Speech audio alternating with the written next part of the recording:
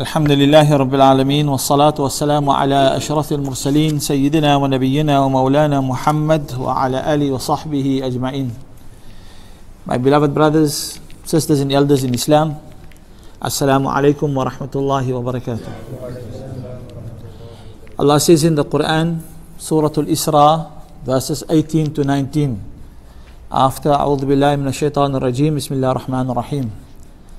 من كان يريد العاجلة عجلنا له فيها ما نشاء لمن نريد.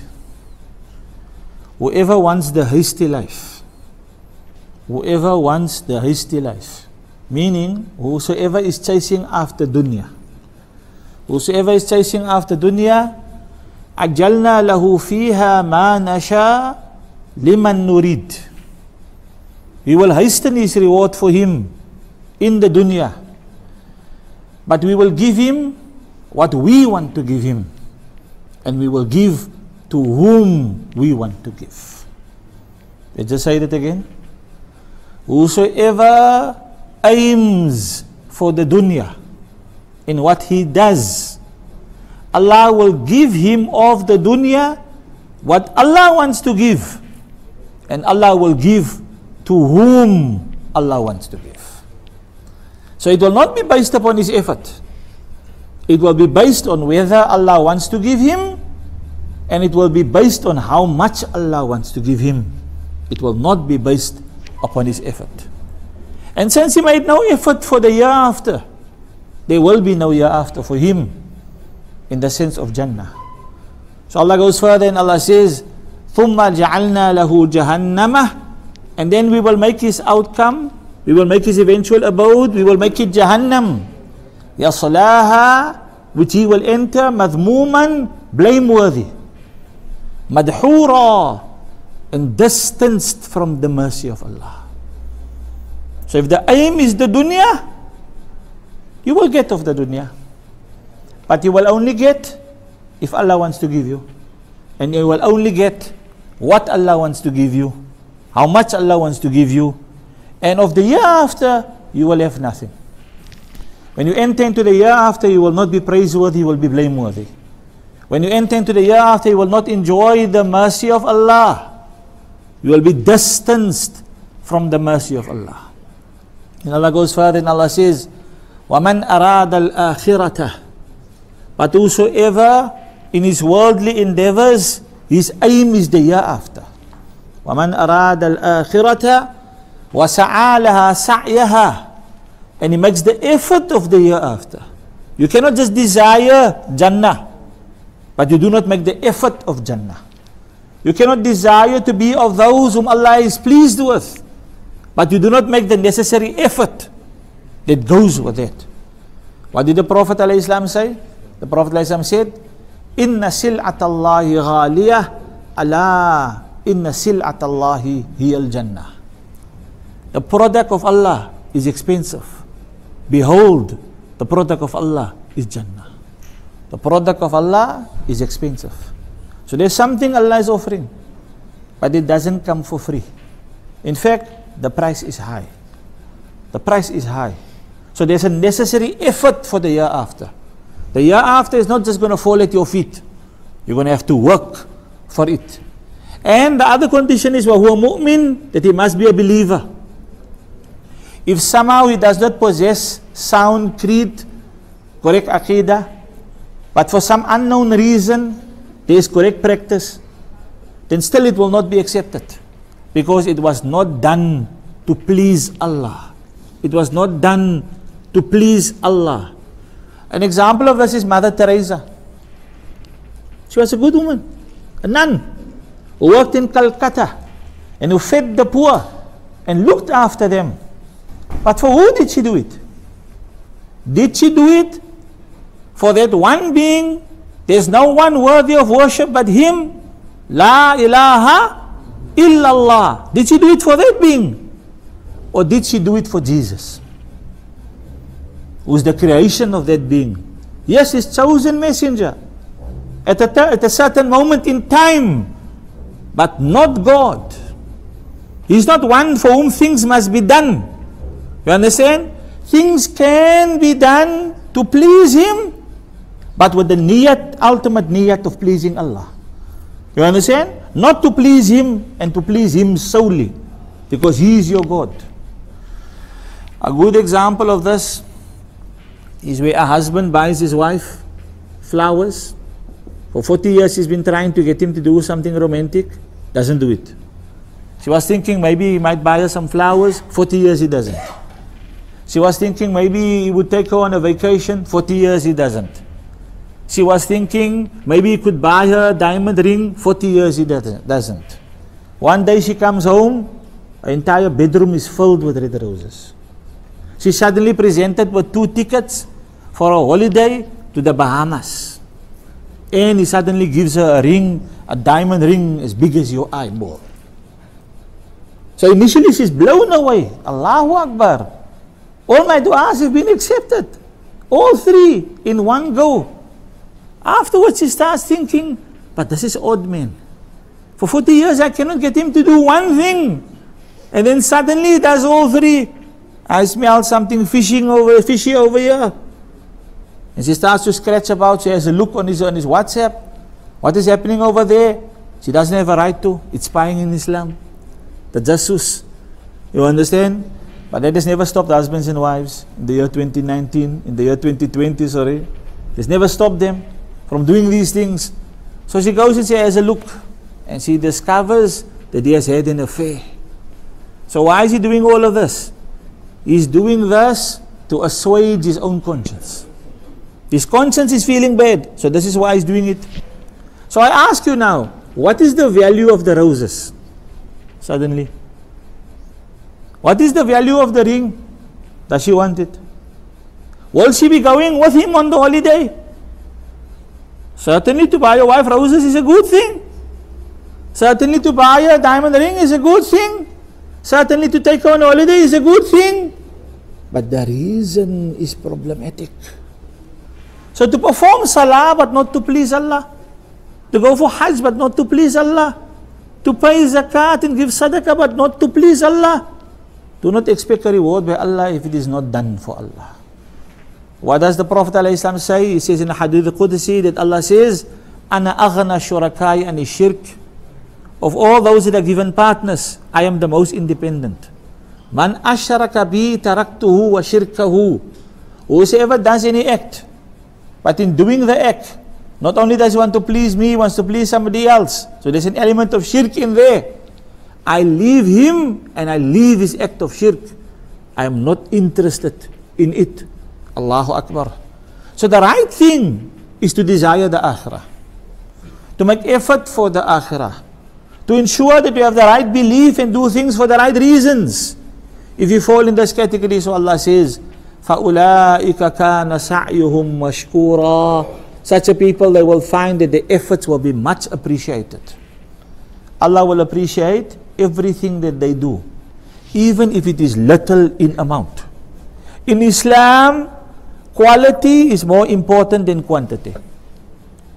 Yes, there is a minimum quantity. Like you must make 5 times a day salah. You can't make 4, you can't make 3, you can't make 2. But after the minimum quantity is fulfilled, the rest is all about quality. This is why on the day of Qiyamah, they do not count your deeds. On the day of Qiyamah, they weigh your deeds. Had it been an issue of quantity, they would have counted. But since it is an issue of quality, they weigh. And Allah knows best.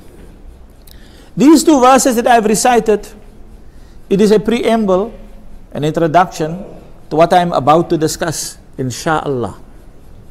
So to jump into it, let's ponder for a moment on life in the year after. Life in the akhirah. Let's ponder for a moment in the fact that it is eternal. Time without end. Can you imagine such a thing? Let's ponder for a moment in the innumerable enjoyments and delights of Jannah. Every delight that will satisfy you 100%. Let's ponder in this for a moment. And then let us compare it to the dunya. If you compare the dunya to the akhirah, the dunya it pales in comparison. How long am I going to live? Around 65 years, maybe a little bit more, maybe a little bit less. But what is 65 years when compared to eternity? What about the pleasures that I'm enjoying? It's not fully satisfactory. You understand? It doesn't fulfill me 100%. And it comes to an end very quickly. So how can this compare to the year after? What did the Prophet Muhammad, peace be upon him, say? He said, if you were to take a whip and you were to place it in the Akhirah, so in this particular case in Jannah, then the area that is covered by that whip in Jannah, it will actually be more important than the entire dunya and everything that it contains. So the dunya and everything that it contains, it is not the equivalent of that amount of area that is covered by a whip. If this reality enters your heart, you will forget about dunya. Your focus will just be the akhirah. You will forget about every creation. Your focus will only be your creator. What is the dunya life? One moment I am born. I suffer pain during birth. My mother suffers pain. The next moment I die. Also with some discomfort. Might even say some pain. In between my birth and my death, some enjoyment, some suffering. What? A test. Every day. Choices being made. One choice after the next. Every choice has its consequence. If I make the right choice, I enjoy dunya and I enjoy akhirah. If I make the wrong choice, I suffer dunya and I suffer in the akhirah. Between birth and death, one choice after the next. One test after the next. Every choice I make, it brings me a little bit closer to either my Jannah or it brings me a little bit closer to either my Jahannam. At this moment in time, there's a place in Jannah with your name on and a place in Jahannam with your name on. Everything that you do builds either the one place or the other place. So either you are building your Jannah or you are building your Jahannam. By the choices we make every day, this determines which of the two locations we are building. In the dunya, there are two types of people. There is the one that believes that the dunya is all that there is. And so this person strives only for the dunya. This is the way of the disbeliever. But unfortunately, there are some people who call themselves Muslim. They claim to possess Iman in their heart, but their limbs, meaning the actions that they do, their actions are the same as the kuffar.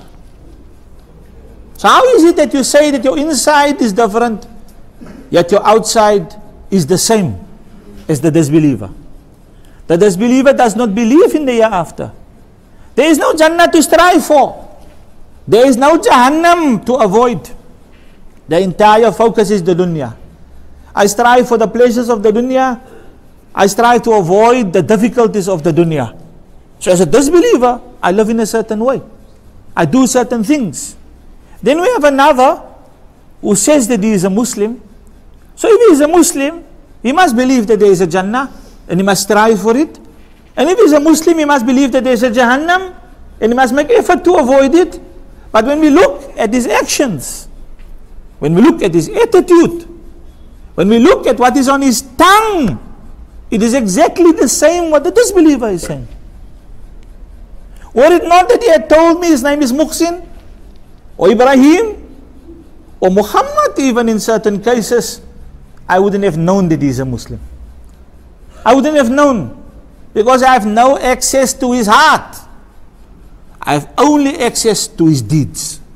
That's why the law in Islam, the ulama teach us, نَحْكُمُ بِالظَّوَاهِرِ وَأَمَّا السَّرَائِرُ فَإِلَى اللَّهِ. We judge people based upon what is apparent to us, meaning what they do on their limbs. As for what is in their hearts, that we live in the hands of Allah. That we live in the hands of Allah. That's why Allah told that one Sahabi who didn't believe the other man had embraced Islam and on the battlefield still took his life. Allah asked that Sahabi, أَفَشَقَقْتَ عَنْ قَلْبِهِ أَفَشَقَقْتَ عَنْ قَلْبِهِ Did you cut open his heart to know that he had only said that to defend himself against you? How would you know? How would you know what is in the heart of another? We cannot know what is in the heart of another. That is what Allah does. We only know what is on the limbs. So if we see somebody coming to the masjid, we see somebody performing salah, we see somebody going for hajj, we see somebody fasting the month of Ramadan, we see somebody paying zakat, then we understand, mashallah, you are a believer. Reciting Quran, mashallah. Coming for the lessons of Quran and hadith, or fiqh, tafsir, mashallah. Striving for your Jannah. But if we don't find you in the masjid, we find you only in your business, we find you in the disco, we find you only at the holiday resort, you're not looking like a Muslim, we are shocked to hear your name, Muhsin. Sometimes you don't even want to be known as Muhsin, or Abu Bakr, or Yusuf. You want to be known as Joe. The name your mother and father gave you is Yusuf, but popularly you are known as Joe, Mo. You understand? Muhammad, but your name is Mo and Joe. You understand? Why? Allah gave you such a beautiful name. Your mother and father chose for you, but you don't want to be called by that name. You want to be called by a name that doesn't show that you are Muslim. You understand? Why would you want to do that? When last did you see a man with a beard and a kurta enter a disco? When last did you see a man with a beard and a kurta enter a whorehouse? It's easier to do that if you shave that beard off. It is easier for you to do that if you don't wear that thobe. It is easier for you to do that if you take that kufiya off. So it starts with all of that. It is easier when you are not known as Muhammad. Rather you are known as Mo. And Allah knows best. This is the one individual.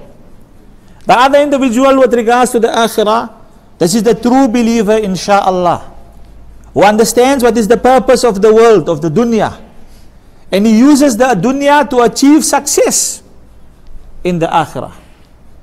It doesn't mean that he does not partake of the dunya. No, he partakes enough that is needed. But after taking what is needed, his focus is the akhirah. This individual, his approach is holistic. This individual, his approach is balanced. Some ulama, when they discuss our relationship with the dunya and the akhirah, they discuss the two wings of a bird. And they say that there's one individual, he flies only with his dunya wing. So what happens when a bird flies only with one wing? The other individual flies only with his akhirah wing. So what happens to the bird? But what if the bird flew with both wings? Dunya was in the place where dunya needs to be, and akhirah is in the place where akhirah needs to be. The attention that must be given to the dunya is given, and the attention that must be given to the akhirah is given. This is the holistic way. Allah does not want you to suffer. Allah does not want you to give up all of your dunya. Allah wants only some of your time. Allah wants only some of your money. Allah wants only a little bit of your effort. Allahu Akbar. I've mentioned this numerous times. How much money does Allah want from you? If I speak of zakat, for example, in the first place, it doesn't go to Allah directly. It goes to poor Muslims, for example. And how much does Allah want from you? After you've spent your money in every way that you can imagine, the money that is left, and you weren't using it for a full year, that money, if it is over a certain amount, Allah wants you to take 2.5% and give to the poor. 8 categories mentioned in the Quran, one of which is the poor. This is what Allah wants. How much does your government want? Every time when I buy something, 15% VAT. How much are they taking from my salary?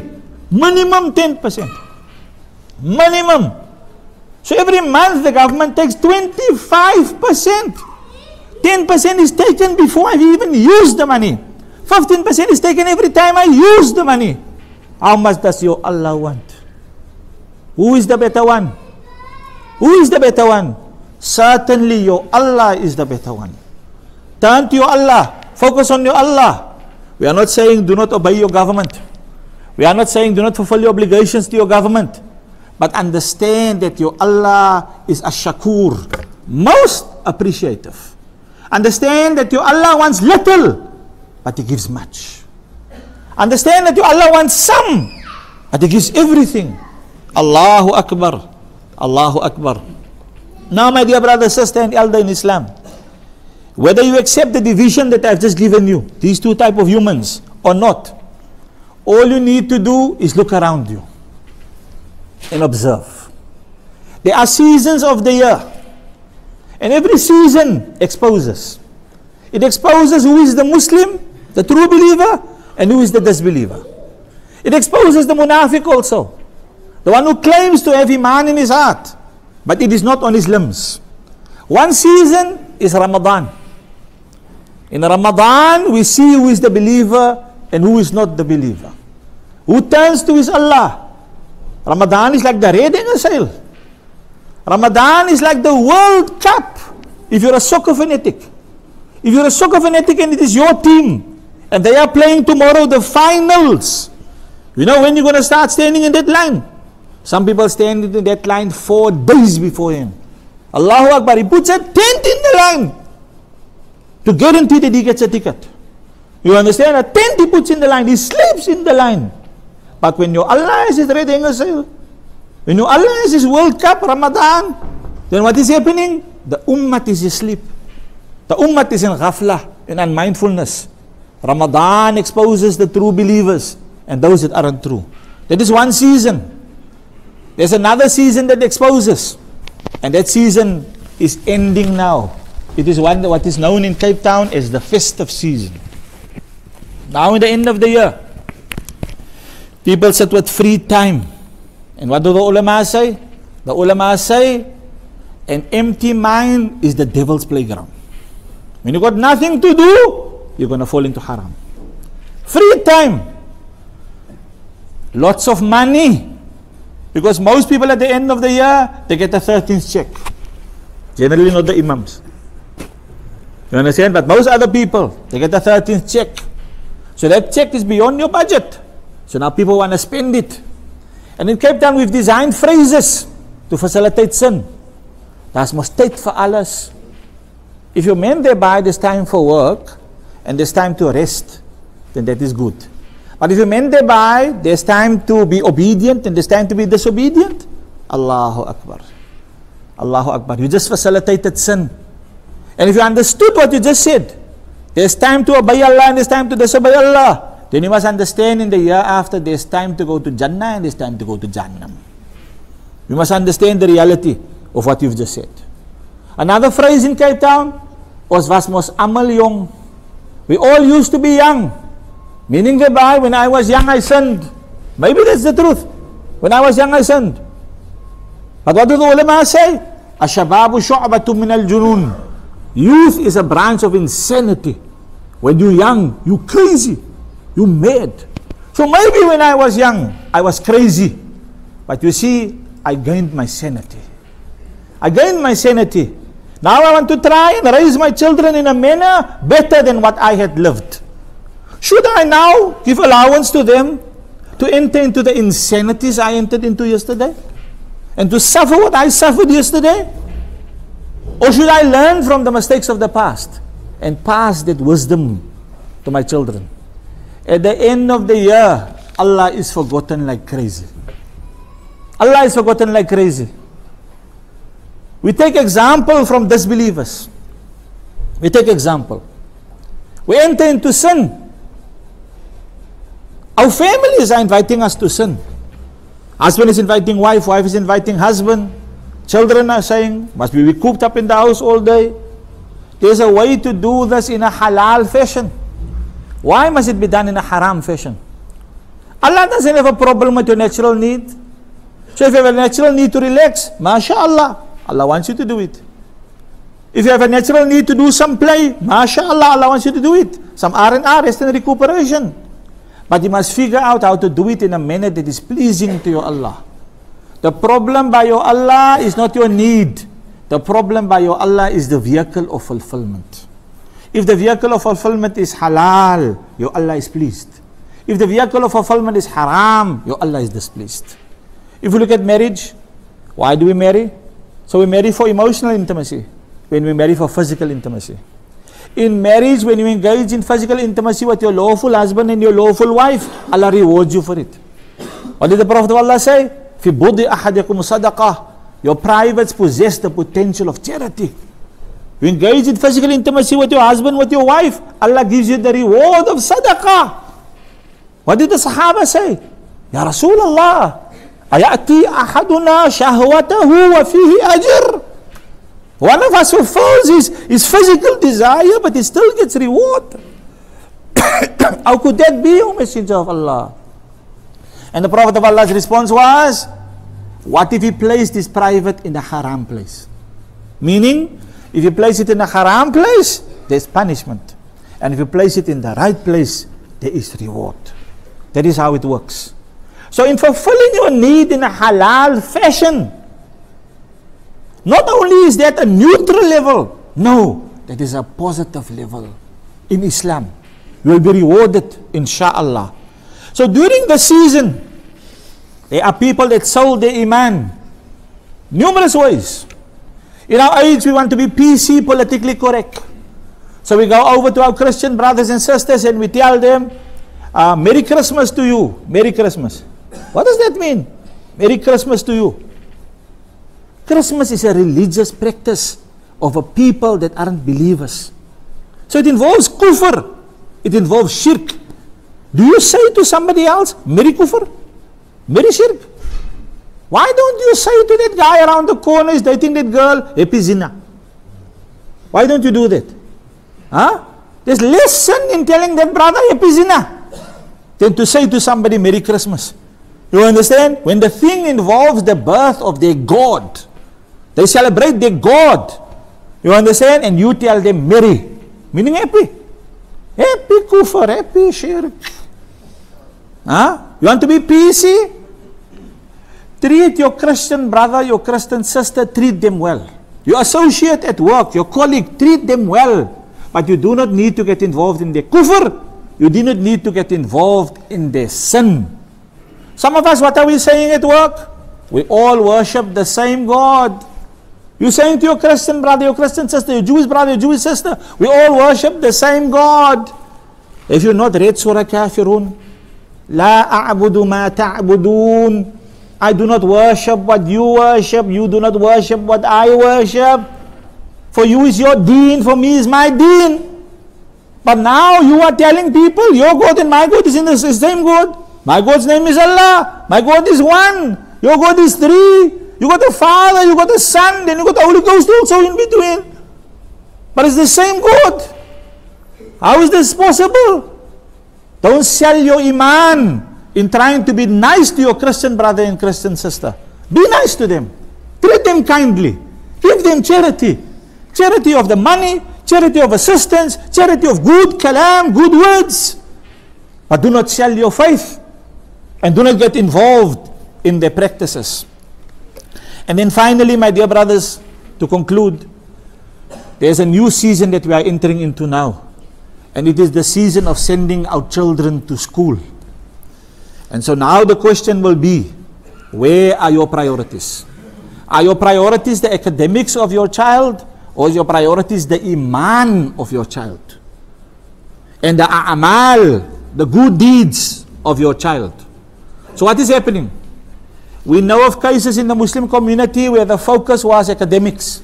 You know what is the outcome of that? The outcome of that is many young boys and young girls that have chosen to become atheists, to abandon Islam.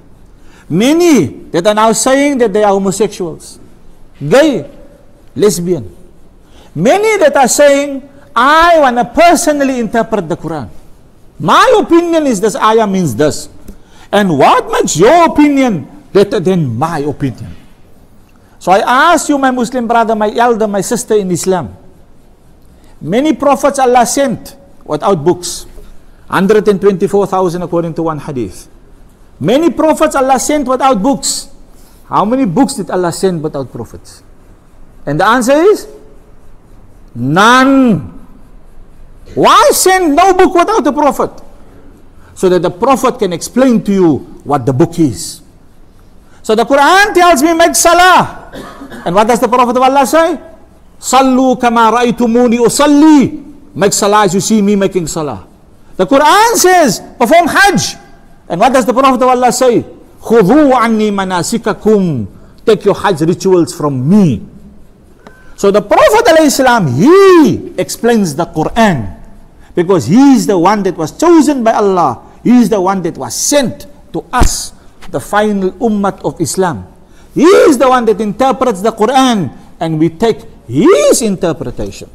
And Allah knows best. But this is when you send your children to the wrong school. Are the Muslim schools really doing so bad? Darun Naim, Girls High, since its inception, is at 100% matric pass rate. Star International, not 100% a Muslim school, but it has a Muslim ethos. It is registered amongst the top 10 highest schools in Western Cape. So in most cases, your claim that the academics is lower. It isn't the truth. And to be honest with you, even if it were the truth, I would rather want a child that cannot count than a child that goes to Jahannam.